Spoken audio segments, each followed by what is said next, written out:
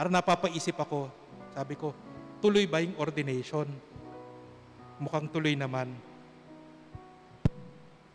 You know, this ordination, it's not really a magical event that will transform everything. But the ordination is a sign of affirmation because of what you have done, because of who you have become. And the whole community of priests, the whole community even of the lay cooperators, when the Father Provincial asked that you be ordained,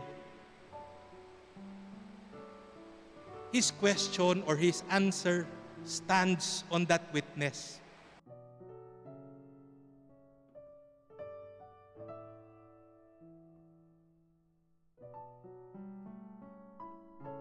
You continue to be formed after the heart, not just of Jesus, but also St. Augustine. That we are called to transformation 24/7. And maybe that is the witness that you are called to right now.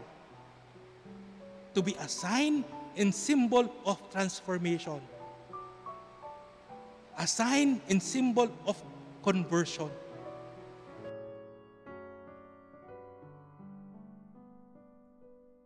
Do you resolve to embrace the celibate state and to keep forever this commitment as a sign of your dedication to Christ the Lord for the sake of the kingdom of heaven in the service of God and man? I do. Do you resolve to maintain and deepen the spirit of prayer that is proper to your way of life, and in keeping with this spirit and what is required of you, to celebrate faithfully the liturgy of the hours with and for the people of God, and indeed for the whole world? I do.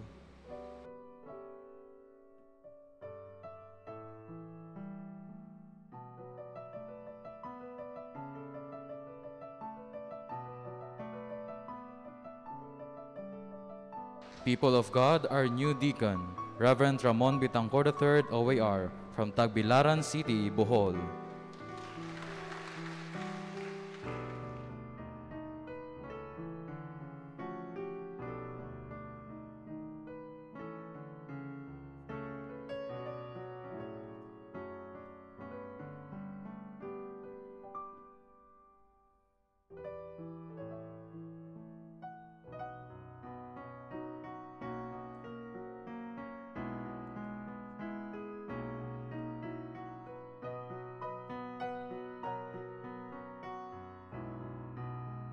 Tinanong ko rin po sa sarili ko kung kakayanin ko ba. Will I really be able to surpass the obstacles lodged on my path? But looking back at the providential moments of my life, of my entire journey in the seminary, I realized that I was never enough to begin with. Perhaps nobody is, in fact. Yet, what sustained me was the sufficiency of God's grace. For it's in my weakness that God's strength emerges. Gihalad ko kini sa atong labaw na makagagahom. May God bless us all.